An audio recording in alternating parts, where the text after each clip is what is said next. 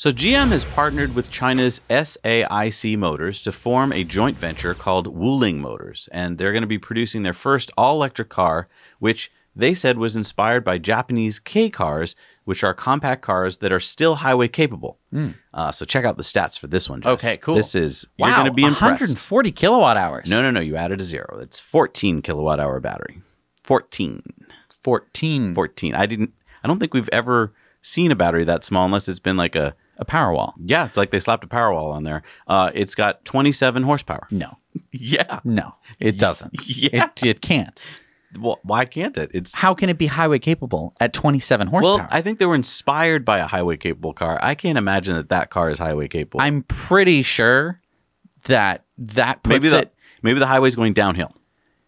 I'm pretty sure there are lawnmowers with more horsepower than this car. There are.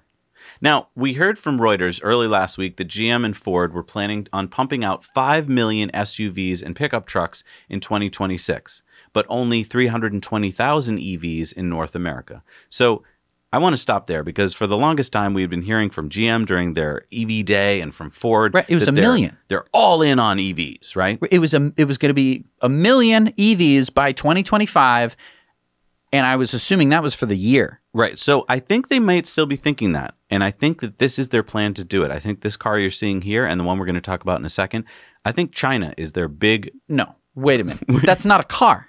Well... That is not a car. Stop. When you say car, I think 4 people can sit in it. 4 people can sit in the car. And it's safe. And you can drive on the highway with it. Like, it's a car. I mean, like, everyone knows what a car is. Maybe. This is not a car. I'm not saying it's bad.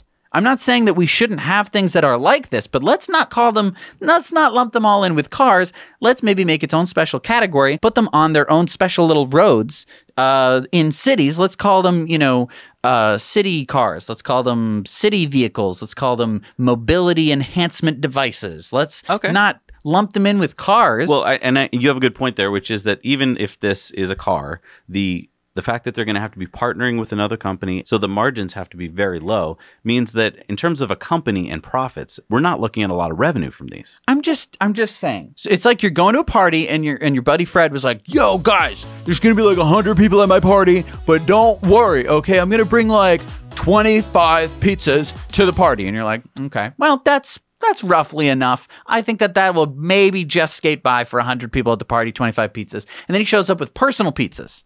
And you're like, "Fred, no, this isn't going to work." He's like, "No, man, it's 25 pizzas. It's going to be fine." And you're like, these pizzas are 6 inches across. Like, do you not understand? They're not cars. Okay. When they said cars, I was expecting maybe even like 150 miles of range. I was not expecting it to be this. No, and I think that's why on EV Day you didn't hear anything about this, because the million cars they're talking about is largely going to be in the Chinese market, which is fine. It's a big car market. But back here in the U.S., they're going to be pumping out millions of gas-guzzling SUVs and pickup trucks in a few years. And I think this is kind of weird. I think what they're doing is they're going to go to China and make all these cars for the next 5 or 10 years. It makes sense. Like it makes sense to do this in China. I'm not dinging GM for doing this in China. Makes sense, good business practice. But to come out and say, I don't think it's a good business practice because when they're done 5 or 10 years in China, think of how many cars Tesla will have been making all around the world. And so when they're not going to just come back over here and be like, "Okay, we're ready to start making EVs." First of all, they haven't been learning how to make great, compelling EVs. Right. And secondly, Tesla would have eaten their lunch by then. And I mean, don't believe us. Head over to Gally over at Hyperchange. He made a great video called "Are GM and Ford Going Bankrupt?" where he lays out the financials for both companies and why they're already on very shaky ground. I just can't get it. It's not a car. Well, how about this one then? In January, GM announced a similar compact EV under their partnership with SAIC. Mm-hmm. This is the Baojun E200, and that is a 39 horsepower car.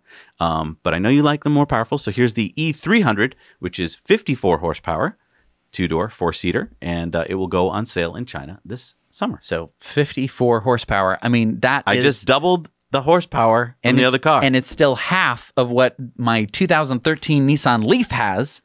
And I'm not to say that's a slow car, but it's not the most invigorating. Okay, but this is for the Chinese market where you got these dense urban environments where you need to find parking and you're not going that far every day. So sure. I like this kind of concept of this kind of vehicle for a dense city environment, right? That makes a lot of sense. I've been saying this before.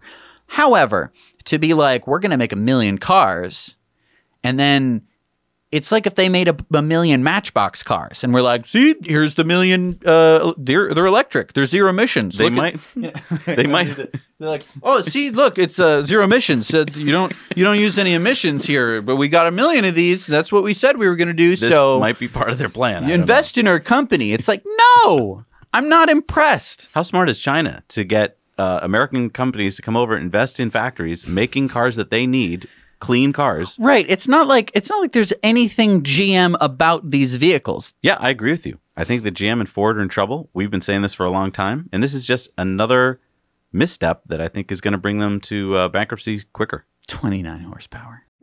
Thanks so much for watching this Now You Know clip. Head over to Now You Know channel for full episodes of Tesla Time news and in depth.